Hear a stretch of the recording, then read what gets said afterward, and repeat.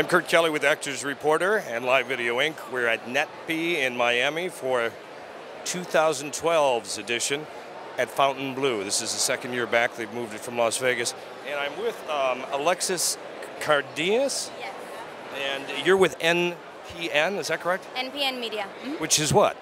We are a short-form news content producer, and we're also a distributor, and our focus is in Latin America and the U.S. Hispanic market, but we also have representation in Europe, Asia, and the Middle East. In other words, we're worldwide. Yes, we are. We are global. So your company has the luxury of being targeting the second most spoken language on the planet, Chinese being #1, Spanish #2, and English now #3. How is that changing with shows like this for your company? How is what changing? I'm sorry. The evolution of the Spanish and Hispanic market. The Hispanic market has grown exponentially in the past few years, which has been great for us because, you know, the more it grows, the more we sell and the more money we make. So it's been great. It really has been. I can't express how much business has picked up over the last 2 years in the Latin American market. Where are your biggest growth markets right now today?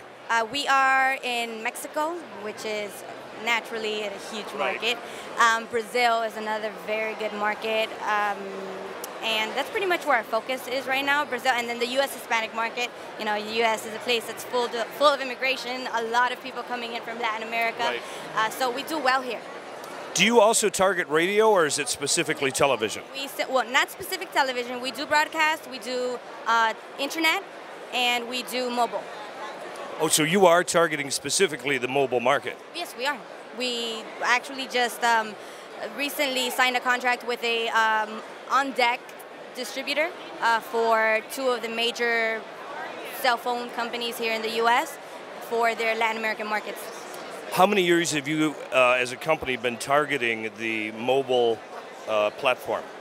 Just recently, actually. We just started, we launched a new program called Entérate Tú, which is a short-form segment about between 90 and 120 seconds, and it deals with all types of topics, sex, water cooler, technology, and it's targeted at the young Latino in the U.S. and in Latin America. So with the launch of that program, we started working with mobile platforms. Now, is this your first convention with NetP? No, it's my second. And what changes even over the last 2 years have you seen? Have you seen the traffic here? Yes. I mean, NetP slowed down a lot when it was in Vegas, and then it came the first year here, and it was okay, but this year it's been amazing. So exponentially, this is at least a quarter more, you think, or what? Yeah, easily. It's a way bigger market this year than it was last year.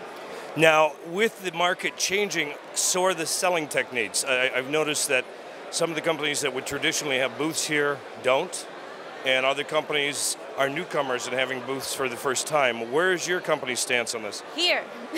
We're right on the floor. In the center of it all. Yeah. We thought about having a booth, and we thought about having a suite. Last year, the suites, there was such big congestion trying to get in the elevators and up to the suites. You know, many meetings were lost because, you know, traffic was just too much.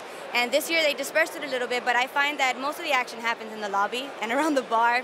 People like bars for whatever reason. So, gee, I wonder why. So we're right here. It's much more convenient.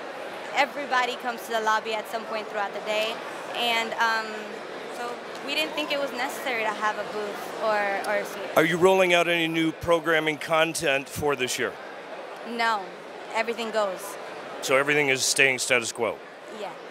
I mean, like there are colors, there are television stations and audiences and, you know, niche and genres and things that people like, and, you know, there's someone for every content out there. Do you see over the next couple of years your market exploding even further, and if so, how? Yes, of course. The Latin American market just started growing last year. I mean, they just came on, you know, they just became a part of the picture maybe 2, 3, 4 years ago. So every year it grows, and every year will continue to grow. Congratulations on your success here, Alexis Cardenas and NPN Media. Pleasure to meet you and speak with you today. I'm Kurt Kelly, and we are at NetP 2012 at the Fontainebleau Hotel in Miami.